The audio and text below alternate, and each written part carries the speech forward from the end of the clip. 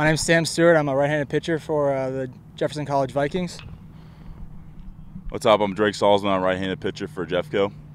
Hey, how's it going? I'm Austin Cheely, right-handed pitcher out of the JUCO bullpen, and we're the ones that run the infamous JUCO bullpen Twitter account. I don't know if it's officially sanctioned. I think that started in 2012. It's kind of carried on with some of the pitchers just dropping it off the years previous to new guys. We tend to get a little creative with it. We have plenty of gifts incorporated. Like we have a center fielder, Matt Torino, is from Canada. Anytime he does something, put out a Canadian gift that says sorry.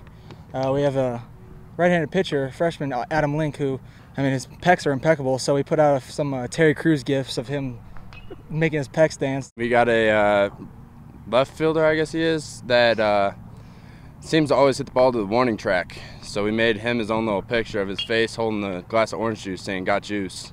That's one of my personal favorites. Usually these gifts and all this stuff come from like nicknames that we give people. Earlier in the season, Dalton Doyle, our shortstop, he was getting some pretty massive home runs, but other than that, all of his base hits were little dinkers that landed in the short, shallow outfield. So we started calling him Dinky, and it kind of stuck.